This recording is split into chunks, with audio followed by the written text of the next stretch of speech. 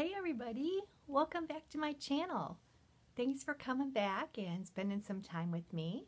So hey, I'm going to talk to you today about my salvation story. So get a cup of coffee, kick back.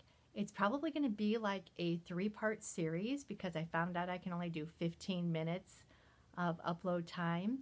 So I have an alarm set on my phone so that I know when to stop recording so that I can post it. And then I'll do another one and probably have alarm go off again. Okay, so let's get started. Let me go back to when I was growing up.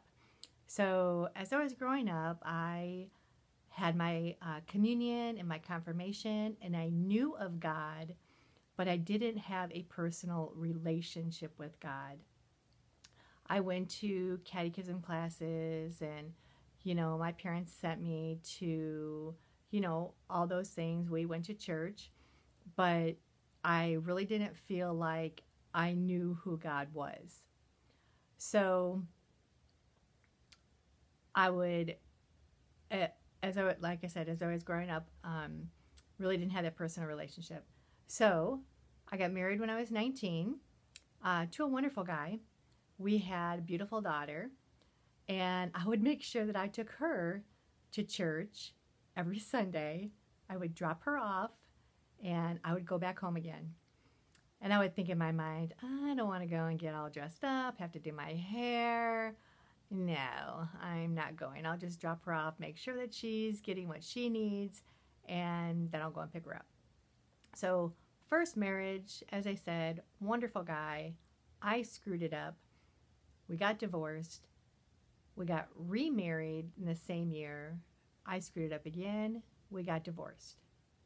So that's one guy, 2 marriages, 2 divorces. Got my beautiful daughter out of that marriage. Got married a 3rd time. Great guy. He had issues. I had issues. Ended up getting in a divorce. During that time, some huge things happened. First of all, I went outside my marriage and found myself a little boy toy who was 12 years younger than me, and I was dating him while I was still married to this guy, although we had already decided we were getting divorced. We were living separate lives, but that still doesn't make it right, just justification.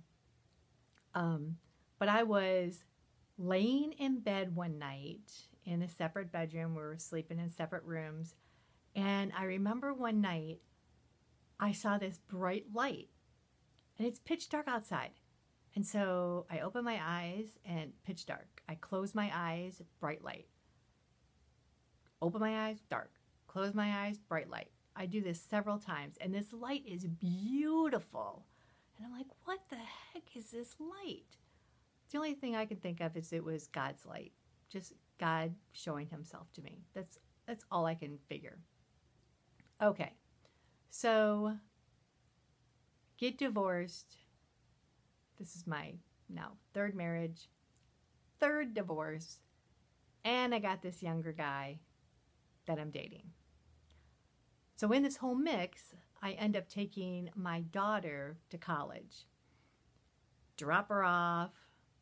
I'm bawling all the way home. I sobbed for 2 straight weeks.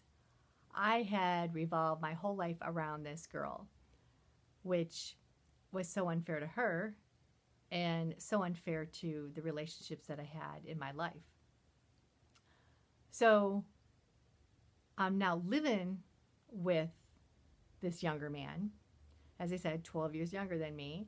I'm having huge insecurity issues for obvious reasons. This whole time, I have learned as I matured as an adult to use sex to manipulate men. I know I was good at it. I was good at getting whatever I wanted. All I had to do was use my body. And that didn't even, not even in just relationships, in any facet of my life. I just learned that I could use my body for that. Get out of a ticket, get whatever I wanted. I I could just do that. So this whole time, I'm trying to fill this void that I didn't realize was a void at the time, but obviously it is, because I'm just, trying everything to try to find this love. I'm seeking this love, and I just cannot seem to find it anywhere. So during the time when I'm living with the younger man, I have two businesses. I have one called Smiley Care, which is a cleaning company, and another one called Mystery Eyes, which is a mystery shopping company.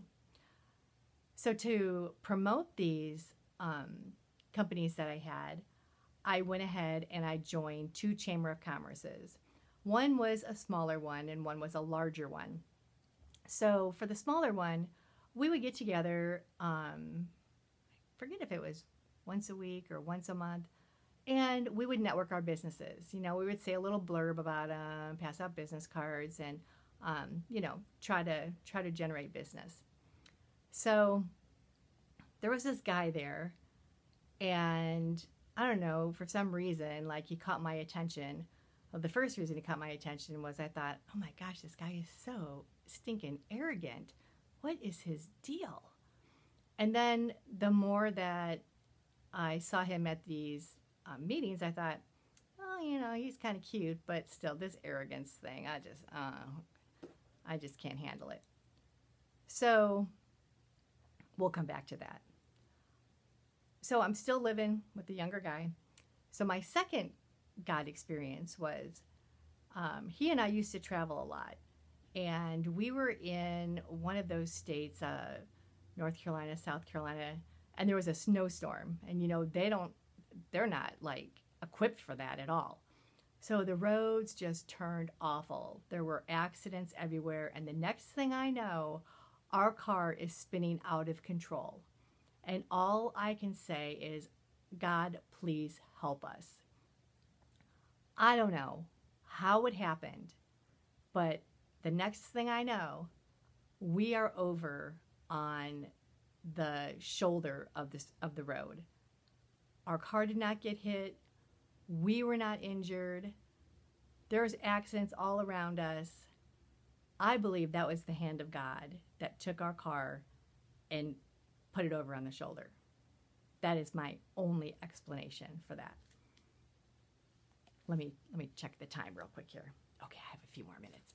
Okay, so while I had the cleaning business, I cleaned for this one couple, and they would always ask me to go to church. And so I felt obligated to go.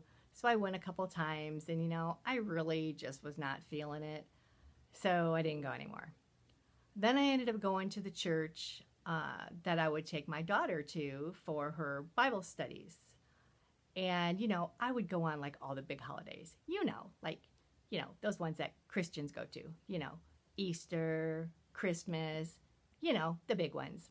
And I'd go, like, occasionally I'd like tip my toe in, but I just wasn't feeling that either. I mean, again, who wants to get up, put on makeup, do their hair, get dressed, and go to church? I didn't know what to wear. Whatever. So I think I'm going to end this one right now because I'm coming into a different part of the story.